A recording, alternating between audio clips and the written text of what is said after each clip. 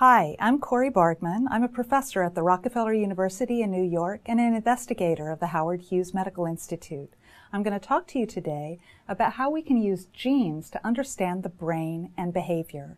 I'll discuss that in the context of our own magnificent human brain and also in the context of simpler brains, brains that range from the brains of worms to flies to mice to dogs.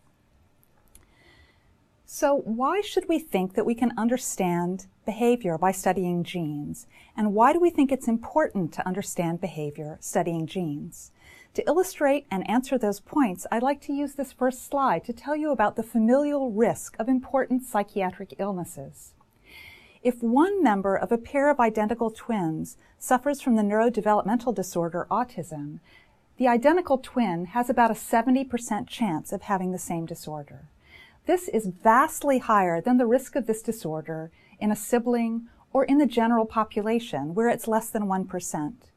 Now, the fact that this risk is so high in identical twins, but much lower in non-identical twins, tells us that there is likely to be a genetic contribution to this important psychiatric disorder. The same is seen when examining other important neurological or psychiatric disorders, including the disorders of schizophrenia, bipolar disorder, depression, or anxiety disorders. These are disorders that collectively affect millions of people. They can be severely disabling, in fact, severely disabling even to the level of shortening the lifespan of the people who are affected. It's very important to us to try to understand what is occurring to allow genes to go wrong and to interact with environmental risks to generate these kinds of problems. So, how do we understand what genes can do? What can we learn from studying genes about different kinds of disorders? Well, the very first genetically defined brain disorder, called phenylketonuria, or PKU, was identified in 1934, and it already provided for us important information about how understanding brain disorders and the genes behind brain disorders, we can intervene productively to improve the lives of people who study from these disorders. So phenylketonuria is a very severe developmental disorder. Children with phenylketonuria are mentally delayed and retarded. They have delayed social skills. They're hyperactive. They have movement disorders. They have severe seizures. And all of these result from a single change in a single gene, the gene for phenylalanine hydroxylase, a metabolic gene that converts the amino acid L-phenylalanine to L-tyrosine.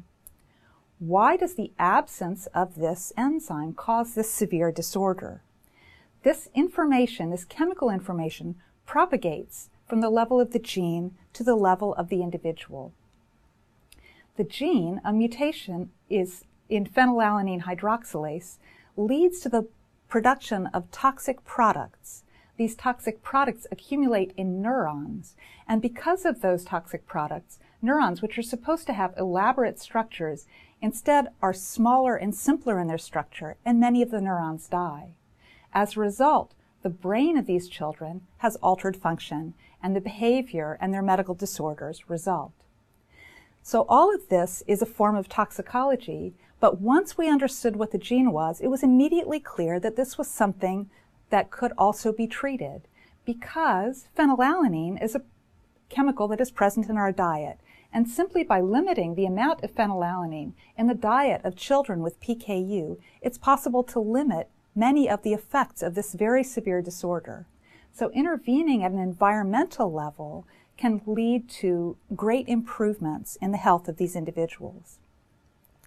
Now, for most brain disorders that I mentioned in the first slide, we don't have anything like this ability to intervene. We don't know the genes as well, we don't know their effects on the brain, and we don't have anything as simple as a dietary fix. But this is our goal, is to be able to understand brains well enough to intervene in each brain disorder, whether at a genetic level, an environmental level, a cellular or a brain level, to try to improve the disorder and the lives of the people suffering from it. So what are the tools we can use to understand these disorders? Well, we believe that these many disorders and many processes of the brain have a biological origin, and that therefore, like all biological processes, they are under the control of our genes. When we look at the genes in the human genome, we find, much to our surprise, that while humans are unique and the human brain is unique, the human genes are not unique. Most human genes, the overwhelming majority, are shared with other animals. Only about 1% of all human genes can be considered unique to the human. Another 20% are present in humans and all other vertebrates, although not in simpler animals. Almost half of all human genes are shared between humans and all animals, including butterflies and snails and worms. An additional large fraction are shared even with unicellular organisms like yeasts. And finally, there's a large fraction that are shared even by bacteria and humans. So when we look at this big pie chart, we realize that most of the time we can understand genes by studying them in much simpler organisms. And we can then take our knowledge of these genes from simple organisms and try to return them to understanding the complex human brain. Now, what about the brain itself? What about this complex structure? Many of you have seen images of the human brain as shown here at the top. Now, the human brain is very complex, but when we look at the brains of simpler animals, we see that the human brain has evolved from them gradually by changing the size and the placement of common brain regions, and that diverse animals share common brain regions, again suggesting that we can study them in simpler animals, not just in humans. In fact, we can see when we compare the human and the monkey how similar they are. We can see in the rat and the mouse that some of the same regions are sort of changed in location and changed in size. If we go all the way down to the shark brain, we see something that looks on the outside very different in structure from the human brain below. But by understanding what the different brain regions are, we can see that in fact the parts of the shark brain and the parts of the human brain are rather similar, that even the higher processing centers are present in the shark, along with regions that control things like movement and learning. So we believe that we can study brain regions across different species and understand fundamental principles about how brains work.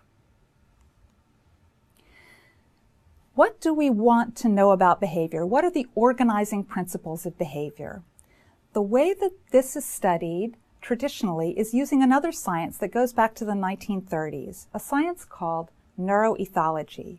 Neuroethology is the study of animal behavior, trying to understand common principles and rules that underlie behavior. And a variety of principles have emerged from studying behaviors of many animals. I'll illustrate them here with a few colorful examples.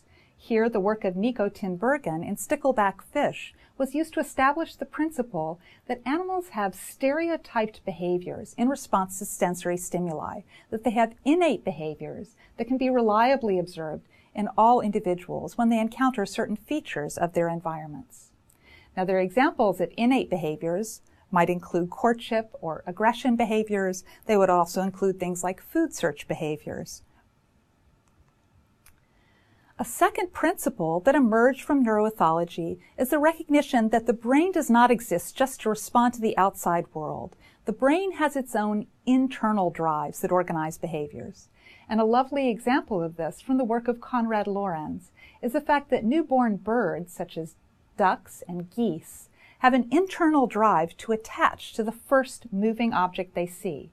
Now, normally this would be their mother, whom they would follow around throughout their young lives. The mother would then bring them to the right foraging grounds and protect them from danger.